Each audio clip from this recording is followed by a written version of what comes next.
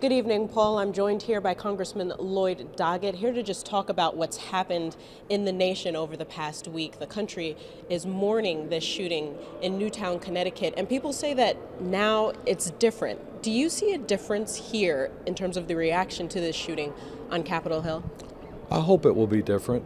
You know, when I see the horror these families are going through, I think of my own grandchildren who are in school at about the same age. And it just is unspeakable. There are not words to cover the feelings and the emotions we have. Whether that will cause some of my colleagues to join those of us who've been willing to stand up against having weapons of war on our streets remains to be seen. It will take a few weeks or months before the issue comes up, and only through sustained citizen concern is there any hope of overcoming this entrenched gun lobby here. Now, Governor Rick Perry suggests allowing teachers and administrators to be armed in schools, and he says we shouldn't have a knee-jerk reaction not to discuss those sort of options. What are your thoughts on that?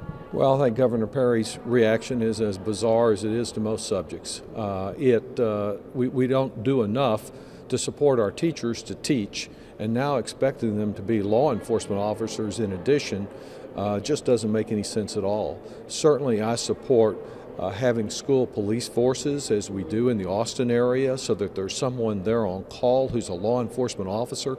But the idea that if every teacher packs a gun that we'll be safer, that makes no more sense than the effort last year to have more guns on our university campuses.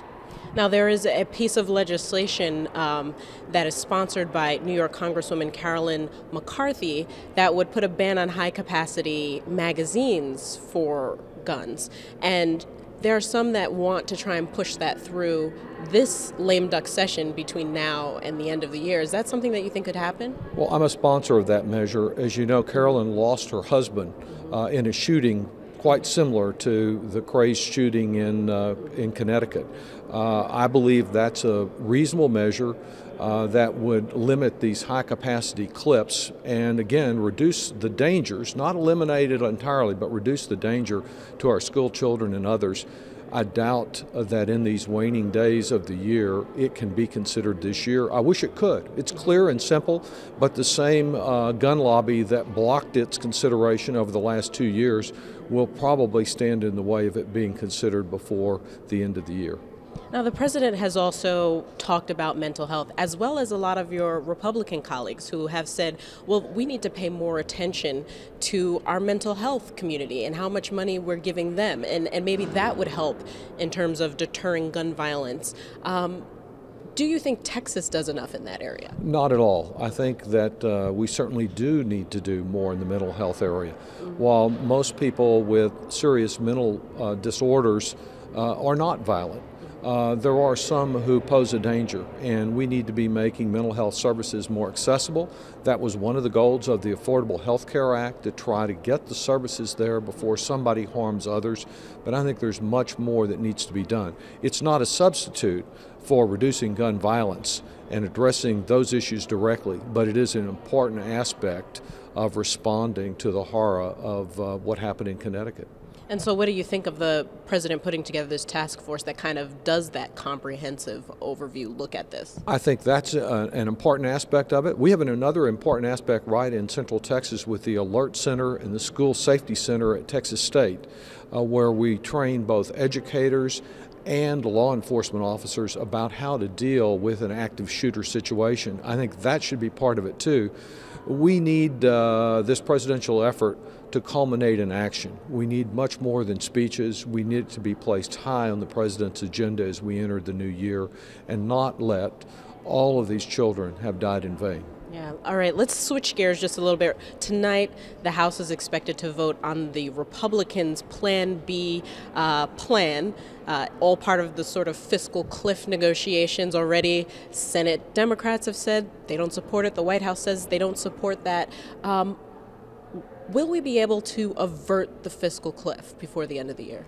It's not at all certain that we'll be able to, because it's not at all certain that Speaker Boehner can get Republicans to vote for anything this year.